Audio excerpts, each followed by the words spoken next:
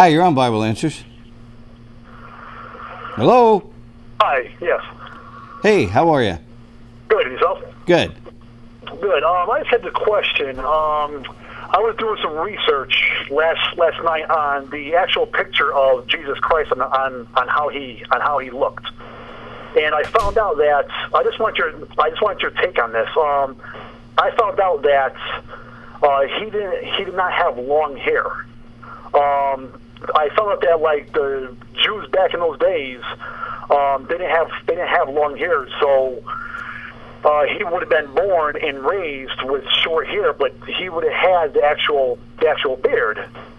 Then I found out that I don't know if you ever saw the movie Heaven is for Real. I haven't seen that yet. Oh, okay. Well, that one there, they actually had a picture of this girl. Actually had a vision of Jesus, and she actually drew a picture of him. And a lot of people are saying that this is the actual picture of Jesus, and this has short hair. So it kind of corresponds with what back in the back in those times when Jews had short hair. So would you think that the picture that we have now is not the actual picture? Because he does have long hair. All right. And it actually states it in the Bible too. All right. I will answer that. A couple of different things I want to address there. Okay. First of all, I believe that Jesus is completely human, but he's also completely God. I believe that Jesus is God wrapped in human flesh. Okay? Yes. All right. With that in mind, the Bible says all the way back in Exodus, thou shalt have no other gods before me. Thou shalt not make unto thee any graven image or any likeness of anything that is in heaven above, that is in the earth beneath, or that is in the water under the earth. Thou shalt not bow down thyself to them, nor serve them. And it goes on. I think that that when folks try to make statues, images of Jesus, and then they bow down and they worship him, I don't think that was what was designed. And now just a personal conviction. And I don't preach this as something that folks had to do, but when The Passion of the Christ came out, and Jim Caviezel, I guess, played the person of Christ, and it was supposed to be a very realistic depiction of what he went through on the cross, I wouldn't watch it. And the reason why I wouldn't watch it is because I didn't want, every time that I'm praying to Jesus, I didn't want Jim Caviezel's face to come up in my head.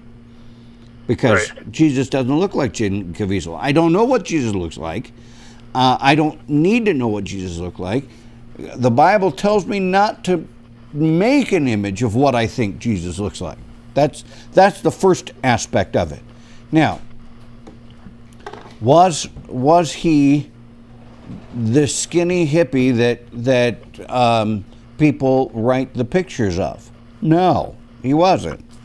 There's a couple of reasons why. You were right. The Jews didn't have the long hair. But there's something else too. The Apostle Paul, in writing about how people ought to show up in church, and that there should be a difference between the way women show up and the way men show up. In 1 Corinthians chapter 11, the Bible says, doth not nature itself teach that if a man have long hair, it is a shame unto him?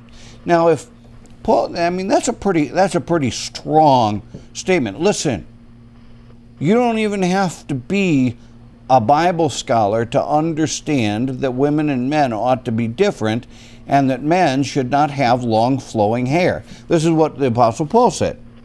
Right. Now, if that's the case, then I don't believe Jesus had long flowing hair. Right. That would be, so the again, I am a little bit familiar with the story of Heaven is for Real, and it intrigues me, and I think it's possible that these folks really saw the real thing. I don't know, but the fact that these kids are coming up with the image that Jesus had short hair makes it a little more credible to me. Right. So I don't know if I've answered your question, but one other thing is that with that, are we going against God with having all these pictures of maybe a false God, like something that we're saying is a picture of Jesus, and having that up and making necklaces out of it and stuff like that? Are we actually going against the word of God by doing this? I think we are at least being distracted,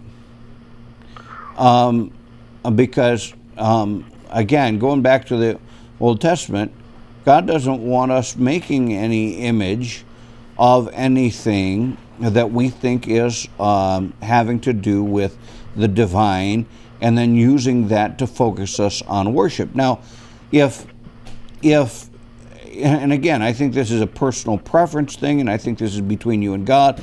If you have an image of Christ up in your house, and you're not praying to it, and you're not doing anything else, but it's just there to remind you, or if it's a good thing, okay, whatever.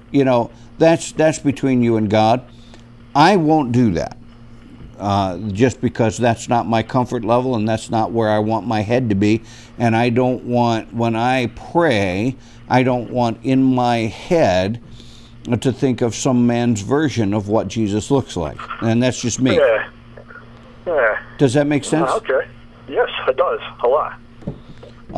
But I think that the Bible is open enough that is something that is really between the believer and God. I think there are folks that can have a picture of Jesus up in their house, Jesus in the praying hands, or Jesus embracing there are some touching pictures out there. Yes, Jesus, and you know what?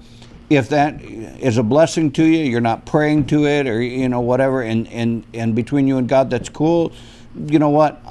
I'm not going to preach against that, but I'm just telling you, for me, I tend to go away from that. Does that make sense? Yeah.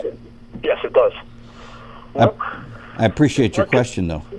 Okay, sir. Thank you. Thank you so much. Have a great night. God bless you. You too. Thank you.